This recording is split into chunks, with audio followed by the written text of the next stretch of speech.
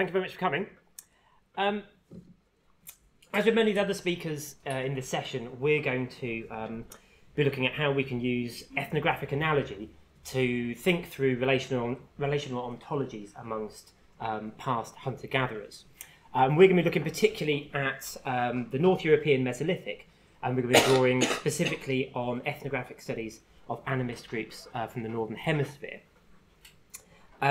And we argue that we can see evidence for an animist ontology in the archaeological record through analogy with the ethnography. But we would suggest that we need to be careful how we use this ethnographic record. And I think one of the things we really need to consider is whether a Mesolithic animism is directly analogous to what we see amongst contemporary and historically attested hunter-gatherer groups in sort of the Northern Hemisphere, or whether we're looking at something that's slightly different, something that's distinctly Mesolithic that we need to be studying in its own right. And then one of the first issues that we need to consider is that animism as a term describes a very broad and varied set of practices and beliefs, and these aren't necessarily common to all animist groups. So we do need to be cautious about which aspects of this record we're going to draw on. But we'd argue that there are two themes that are broadly consistent amongst animist societies. The first of these, rather obviously, is the idea of animacy and the idea that things other than humans can be sentient and self-aware. But even within this common theme, there is some variability. So amongst some groups, aspects of the world, particularly plants, animals, topographic features and so forth, can be considered to be animate or sentient. However, in other societies, amongst other animist groups, these aspects of the world aren't necessarily animate, but are under the control and protection of what we might describe as supernatural beings, and it's those that are the sentient, self-aware, animate aspects of the world. And then in some cases, it's a combination of the two, where certain plant and animal species may be animate and sentient, whilst also being under the control, protection of other supernatural beings who are also animate. But despite this variability, I think the key point is that aspects of the world other than humans are animate, and that these sentient beings, whatever form they might take, are considered to be knowledgeable social actors, fully aware of the world around them, and capable of complex social interactions with humans. The second theme really arises as an implication of the animate nature of the world in which these people inhabit. And that's that economic activities, or success in economic activities, rely as much on the goodwill of animals, plants, or guardian spirits as it does on human skill and ability. And so for this reason, economic practices are often structured around prescribed rules of behaviour that ensure that the animate elements of the world, the non-human animate elements of the world, are not offended by human action. Now, these can take a wide variety of forms, but I think as archaeologists, probably the most important is that we see very prescribed and very structured forms of deposition, often focusing on the deposition of animal remains and also, in some cases, plant remains. So, for example, Peter Jordan's ethnoarchaeological study of the Canty, he talks about how the remains of reindeer and elk, which have been killed and butchered, are then carefully deposited in middens, which are kept in what are described as clean areas away from settlements and within forests. Certain communities of the Cree, they have slightly different practices. They'll hang the skulls and antlers of certain animals from trees at hunting sites, but they'll also put the postcranial elements of the animals onto raised platforms, and the reason for that is that then scavenging animals can't interfere with the bones, and it's a way of treating the bones with respect. Another consistent theme, again, amongst many groups is the deposition of the remains of fish and amphibious animals, mammals, into bodies of water, which allows those animals to reincarnate as they go back to their own habitats. And in Richard Nelson's ethnography of the Koyukon, he described how certain plant materials, particularly plant materials which are generated as waste through the manufacture of objects associated with hunting, also have to be deposited in very prescribed, controlled manners, again with an emphasis on deposition in clean areas away from trampling of humans and away from human settlements. Now, we argue that analogous forms of deposition and disposal can be seen in assemblages of Mesolithic material, both in Britain and northwest Europe. And we're going to demonstrate this first with a case study from the north of England, and then with a brief review of evidence from sites across northern Europe. We're going to start by looking at the evidence from the Eastern Vale of Pickering in North Yorkshire, in the northeast of England, and particularly the landscape of the Paleo Lake Flixton. Here we have 25 areas of Mesolithic activity, all focused around the shores of a now extinct Paleo lake known as Lake Flixton. Many of these sites have been identified through test pitting and field walking exclusively, so we only have lithic scatters from these sites.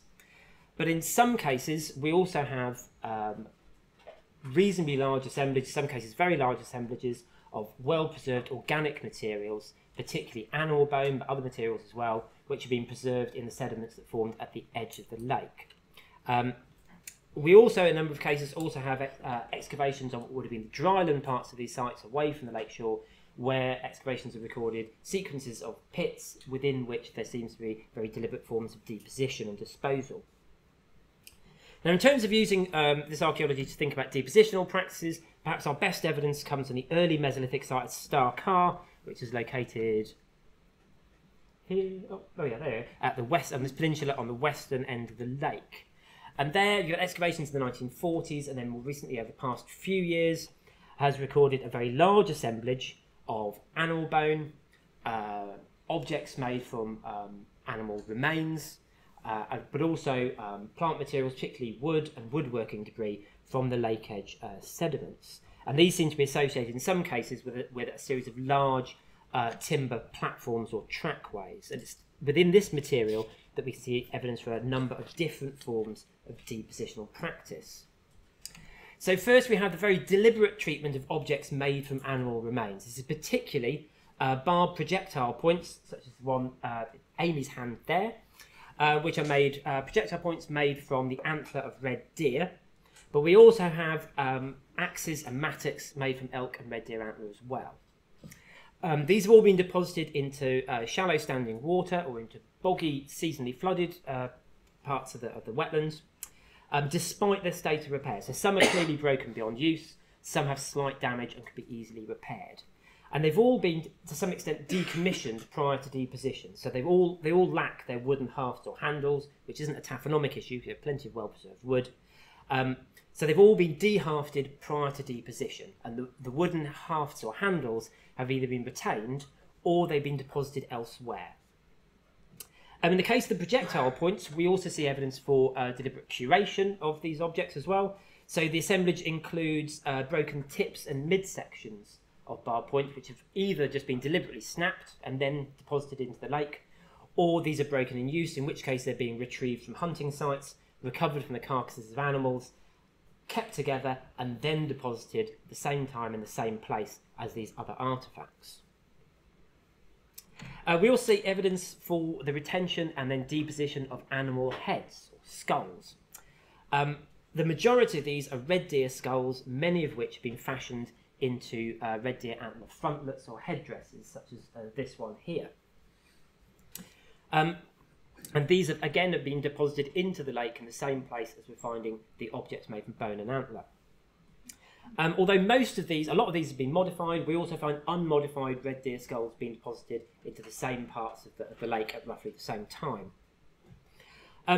As numerous studies have shown, the red deer skulls or frontlets, whether modified or unmodified, are hugely overrepresented in relation to the postcranial parts of the body, which suggests that people are deliberately retaining and curating skulls and then depositing them. In other words, there are more heads than there are red deer bodies. It's not just red deer skulls, though. We also find elk, roe deer, and to some extent auroch skulls also being deposited into the wetlands. Now, these aren't overrepresented, so there isn't the same evidence for deliberate curation of these parts of the body, but in at least some cases we can see that people are depositing these separately from the postcranial elements. In at least one case, there's an elk skull which has been placed in shallow standing water next to a red deer skull. So it's a deliberate choice to retain and deposit these skulls away from the rest of the body. And then finally, on at least 2 occasions, whole animal carcasses are being brought into the lake and then deposited there. In one case, this involves the bodies of at least one or possibly more adult red deer, which has been carried, dragged into the lake, probably along a platform, a trackway made from woodworking debris, and then deposited into a relatively deep part of the lake edge, of the lake at the edge of the site, along with a whole range of other osseous artefacts. A separate, discrete act occurs sometime later is the deposition of a whole dog skeleton, which is what we've got here. So a whole dog skeleton brought in, deposited into the lake, and then as the body is decayed, the body has basically broken apart in shallow water. But we believe this was originally a complete animal body brought into the lake. Now, these different depositionary practices have different temporal scales. So the deposition of the whole red deer carcass or carcasses was one of the very first acts undertaken at the site. It's statistically indistinguishable from several other sort of the earliest radiocarbon dates we have on the site. So one of the first things people do at Starkar is kill one or more red deer and drag the entire carcass in an unbutchered state and dump it in the lake. And around the same time as they do that, they begin depositing skulls, frontlets, and objects made from bone and antler. But those practices then continue throughout much of the 500 years that the site is occupied for. And then the deposition of the dog carcass is a discrete act which occurs later in the site's history. So, and I think this difference in the sort of temporality of these acts, some being very discrete, some being part of a long-term tradition, suggests differences in the motivations that lie behind them. Now, these practices aren't limited to Starkar. So a small assemblage of barbed projectile points has been recorded during excavations at a site on a former island within the lake, about 750 metres away from Starkar. So we have a small assemblage of barbed projectile points. Again, we have complete or near complete and broken examples. Again, these are all de-hafted, so these are being treated in the same way, deposited in the same way as the material from Starkar, and are occurring at roughly the same time. So this is contemporary for practices of deposition. At Flixton Schoolhouse Farm on the southern shore of the lake, we have a small assemblage of auroch bone which has been deposited into a small, small deep pool of water, slightly set away from the lake shore. The excavation, when this was excavated, it occurs in a very, very discrete sort of pile, and it looks as if this has been either wrapped up in something or put in a bag and then deposited into the pool. The bones themselves aren't dated, but based on pollen stratigraphy, this is occurring at the same time as the acts of deposition at Starkar and No Name Hill. And we also have some evidence that it's not just animal remains that are being treated in a formal manner. So again, at Flixton Schoolhouse Farm, we have a sequence of pits. In one of these pits is a broken grinding stone, probably used for grinding hazelnuts. There's a lot of evidence for hazelnut processing at the site. This stone has been broken with a single blow to one side, which has shattered part of the stone. All the elements of the stone have been brought together, placed in a pit, and then the pit has been filled with the detritus from hazelnut roasting. And this is slightly later than activity on the other sites we just mentioned. So we can see a range of depositionary acts, often involving the remains of animals, but sometimes plants, occurring in multiple locations, but throughout parts of the early Mesolithic and at roughly the same time within the same landscape. And I think we can see similar practices across much of Mesolithic northwest Europe. So if we think of the late Mesolithic shell middens of the west coast of Scotland, these contain assemblages of osseous material culture, and again, as with Starkar, these occur in very similar forms. So we get intact barb points, we get broken barb points, we get the debris from manufacturing these objects and so forth. Other British sites also have evidence for careful collection and deposition of animal remains. So a site that Nick analysed, Faraday Road in the Kennet Valley in Berkshire, of a large assemblage of animal bone, predominantly wild boar, which is deposited together in a discrete area of the site in a small hollow. What Nick showed is that this material is generated by multiple hunting events, which aren't occurring at the same time. They're occurring, at the very least, they're occurring at different times of the year. But all of this material after each hunt is being deposited together in the same part of the site. So you've got ongoing or repeating patterns of deposition focused over the same material in the same location. And we can also see evidence of this if we look at early Mesolithic Scandinavia.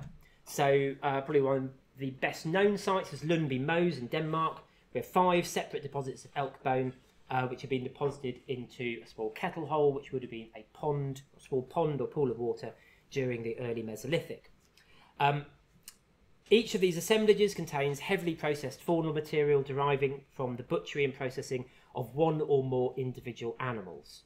4 of these deposits occur in very discrete clusters, and again, as with Flixton's Kuhas Farm, it's been suggested that these are being either wrapped up in something or put into bags and then deposited into shallow water. And the zooarchaeologists who looked at this material attempted to look at refits of bone between these deposits. None of the bone refits, and so it's suggested that these are separate, temporally separate acts of deposition.